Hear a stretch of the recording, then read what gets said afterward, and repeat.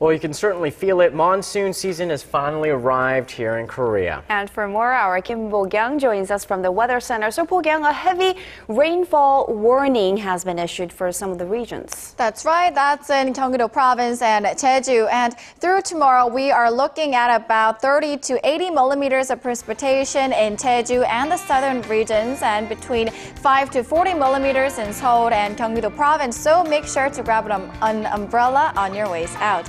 At the moment, parts of the central regions are seeing heavy rainfall of about 30 millimeters per hour, and after dropping some heavy precipitation tomorrow, monsoonal fronts will gradually move up, leading to nationwide rain on Sunday and Monday.